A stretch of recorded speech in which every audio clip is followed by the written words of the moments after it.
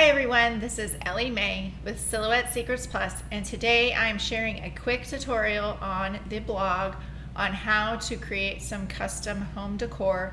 I found these little houses at Target.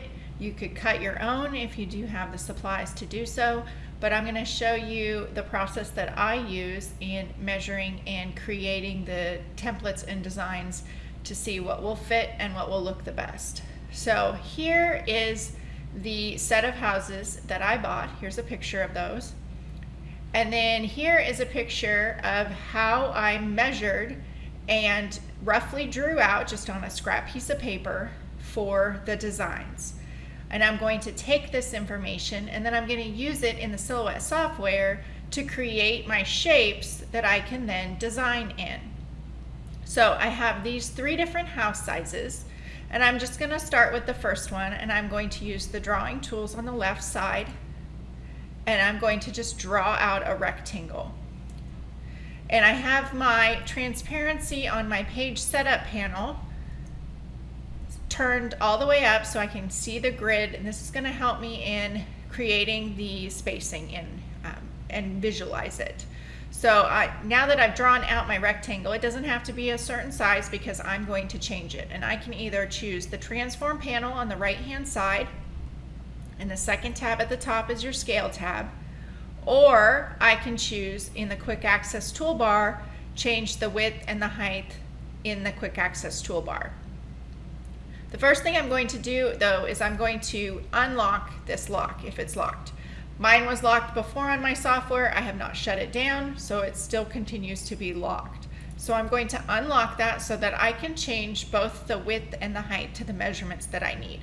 And I am just using that piece of paper that I wrote down those measurements on. So as you can see in my drawing, I'll share it here again. It's just a rough draft, a rough drawing of it. It is not to scale. It is just so I know what the measurements and the shapes of each one are. So I have a width of 3.25 and I have a height to the point where the roof starts to go in, and that's 4.25. So this is my base of my house. So I have a width of 3.25 and a height currently of 4.25. Now what we're creating here is just a template. So it does not have to be exact sizes. It does not have to be down to the very, minute exact dimension, but it gives you an idea of the shape of your house and what space you have that you can create your design in. So I know that from the bottom to the top of my peak on my house number 1 was 5 inches. So I just placed my bottom of my rectangle at the 5-inch mark. So you can either see in the left corner, left side, there's little numbers that you can kind of see. If you zoom in more, you can see that. Or you can use your rulers. Now rulers are a designer edition feature. If you only have the basic software, you will not have the option for rulers. But I would highly recommend them. I use them a lot more than I actually realize. So I have my 5-inch mark. When I move this down here, here's my 5-inch mark. So I've set the bottom of it at the 5-inch mark. Now what I'm going to do is I'm going to create the peak. So I know that it was 5 inches from the center point. This little dash here in the middle, directly above this bounding box in the middle, is your middle of your design. So I'm going to double click right in that same area and keep my mouse there. Then I'm going to click one time. The double click activates your edit points, and I can just add, by clicking on that line, add an edit point and bring that up to the top. So this, if I come out of edit points, this is my first house shape. So this is going to be a template for me to design in. So I know what the space I have to make my design in is. So I'm going to go over here to the Send tab. I do not want this to cut in this case, So what I'm going to do is choose no cut, and that just turns the line off. So when I go to cut it, it's not going to cut out. I could also use it as a weeding box if I wanted to as well. But for right now, for our purposes, this is my first template. So now I'm just gonna go up here, I'm gonna go to Save As, Save to Hard Drive, and I'm going to name this and save it. So it's my house template. So now I'm going to do the same thing for the other two houses that I took measurements for. I'm going to come over here, I'm going to use my Draw Rectangle tool, and I'm just going to draw a rectangle out. Then I'm going to come over here to the Transform panel or use the Quick Access toolbar. My second tab is my Scale tab, and I'm going to change this. And so the dimensions of this second house are 3 7/8. And then I just grab my calculator to do the 7/8, 3.875. So that is my width of the bottom.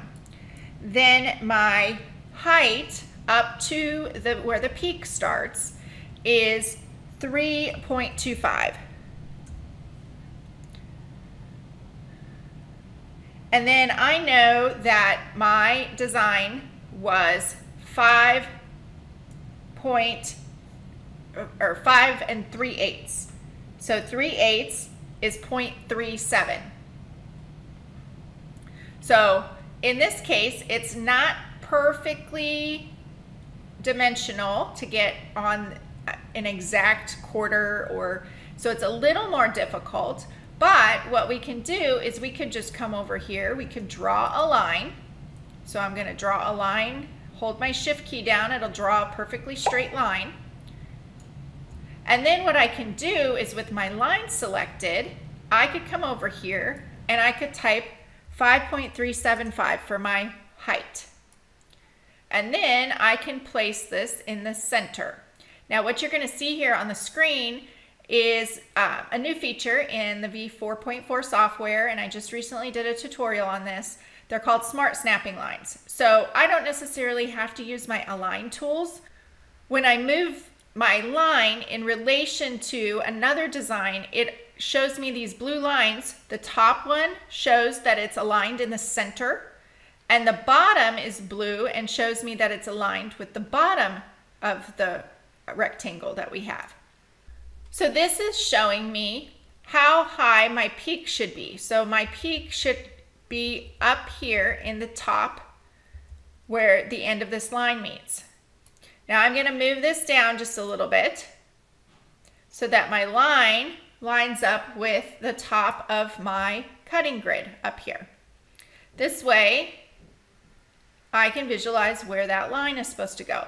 So if I double click on my rectangle, I can use the same thing, and as you see on my screen, those blue smart snapping lines show up as well. So it's telling me that my edit point is centered with that line. And then when I'm done, I can click off of it. I can move the line away. It was just a helpful little tool. And I now have my house number 2 shape. You can see they're quite a bit different. So if I put them over top of here, you can see how having the template would help in being able to determine what design looks good in that space. So I have one more, and I'm going to use the Draw Rectangle tool and draw a rectangle out. Then I'm going to open my panel. Now, I open my panels a lot more, and I teach this way in my classes because the Quick Access toolbar was not always there. And so each person, each user is going to find what works best for them. Sometimes I will use the top Quick Access toolbar for the scale tabs. Most often I open the panels to show where it is, because not all tools are available in the Quick Access toolbar. For instance, the rotation is not available as a Quick Access toolbar tool. So it's really a user preference. I like to show both in my videos. So with this rectangle, it's unlocked, and my width for my third one is 4 7/16. So it is 4.4375. or 4.437. And then the height was 2.25 or 2.25. So you can see it's kind of short. And then it was 3 3/4 from the bottom. So my peak was 3 3/4. I could use this line again, and I could change it down to 3.75, and I can move it over here. Those smart snapping lines actually are very helpful. If you do not have the smart snapping turned on, or if you do not have the version 4.4 of the software, you could select both of those, use your align center and your align bottom. But those smart snapping tools come in handy at some points in time, like this, for instance, in this case. It's kind of a neat feature. So now that I have my line there where my center point's going to be, I can double click on my box, and I moved it, so I want to undo that and undo the move. And then come back here, double click on the box, and I want that center point. So there's my center. You can see those little blue smart snapping lines show up, and I'm going to move that up to the top for my point. If I click off of it, the edit points go away, and I can move my line off. So now I have created the 3 house shapes that I can use to design in. I'm going to File, Save on this file so that I have all of those. And then what I can do is I'm going to take these, I'm going to copy them, and I'm going to go back to my design file. And you can see I already started it to test it. Then I'm going to paste it. And I have this here. These are my designs. And if I come in here to my transparency, I can slide that up so you can see this better.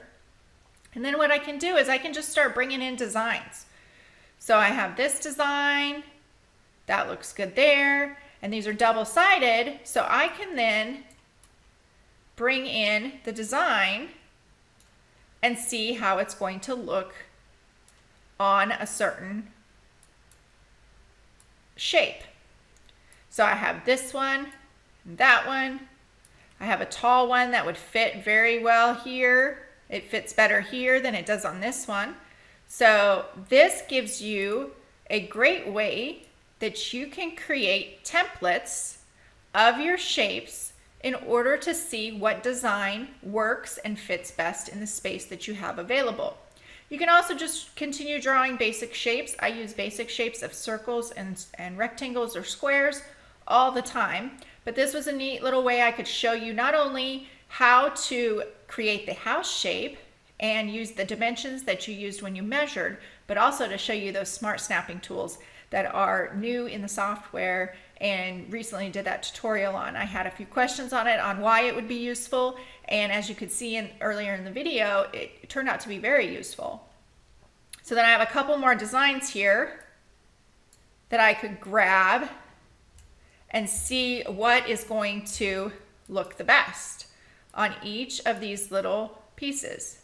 So this one probably fits better up here, fills the space a little bit better. And if you do your sticky notes, you want to make sure to take your sticky note with you when you take your design. Try and figure out how to move that. I'll move that here in a second when I'm not on the video. So this was the design over here. You want to make sure to keep those together. I use the sticky notes so I could tell what the design number was. And then I have these other ones down here where I can bring this up. We could shrink it down a little bit and see what's going to fit better and what will look the best. And if the designs that I chose don't fit well, then I can choose another design. And I haven't cut the vinyl or used the materials, and I still have a chance to change that out before I get that design cut. So those are just a few of the tips and tricks. Here is a few photos of the completed project.